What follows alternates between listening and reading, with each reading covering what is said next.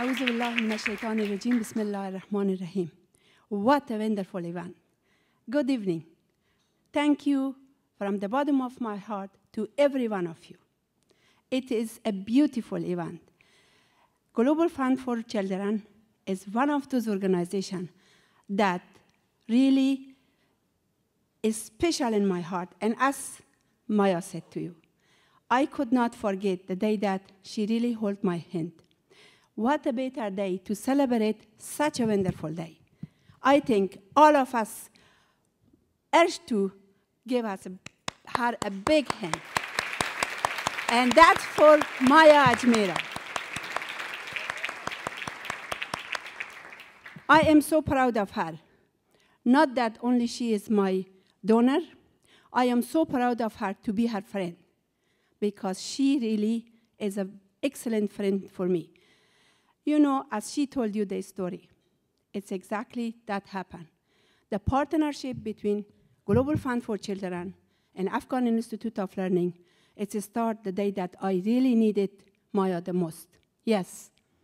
You know, when I talked to her, when I was sitting across to her, and I told her how horrible is the situation inside Afghanistan, how much the people of Afghanistan are urging me in coming to Peshawar and asking me to do something about this issue, why the children are not being able to go to school inside Afghanistan. The Taliban are preventing everything, and there are families who really want their children to go to school, and what can I do for them? And I really had a great need, and I didn't know what to do. You know, one of those moments that you sit and you hold your head, and I said, what can I do? What is in my hand? Yes, I was in Peshawar, Pakistan. Yes, I had 25,000 students in a school. Yes, AII was a great institution. Yes, everybody recognized AII at that moment, those days, in Peshawar, Pakistan.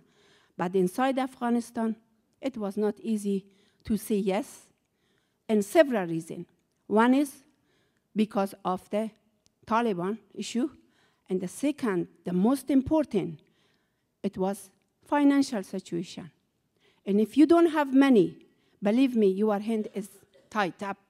You could not do that much.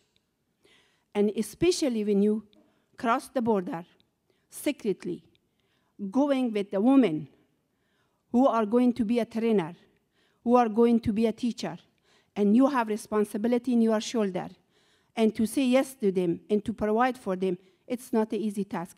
And that was the time that Maya really held my hand and said yes.